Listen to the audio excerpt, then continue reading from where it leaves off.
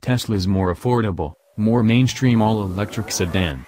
The Model 3 will start at around $35,000 before incentives and will likely make its debut before the end of the year as a 2017 model, as Tesla generally assigns those based on the calendar year in which a car goes on sale.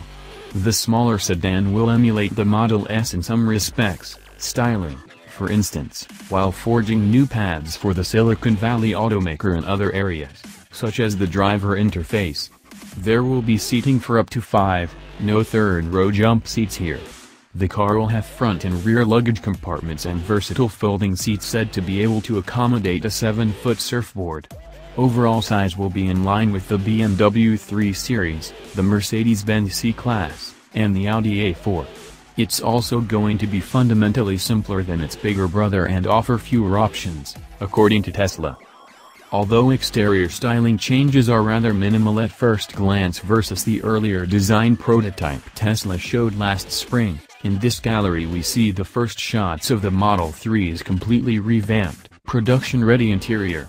Here, a horizontal screen replaces the big vertical unit in the Model S and Model X and, as anticipated, the Model 3 carries through to production with no conventional instrument panel in front of the driver. The Model 3 is perhaps the best hope for battery electric vehicles to catch on outside their current narrow niche, one that for most non-luxury entrants has been largely dependent on incentives. Tesla would seem to be the brand to bust EVs out of that space. Even without a franchise dealer network, or legal sales channels in some states, the Model S and Model X were the two best-selling EVs in the United States last year.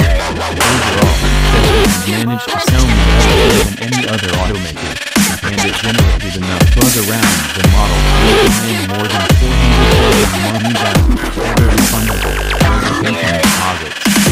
However, Tesla has no experience with high-volume manufacturing and is skipping some of the steps that other automakers might carry out in preparing a vehicle for its market launch. This means critics, investors, and those thinking about making the jump to an electric vehicle all will be watching this rollout closely. Tesla still targets mid-2017 for the Model 3's production start, but we expect few deliveries until later in the year, with the West Coast as the first priority.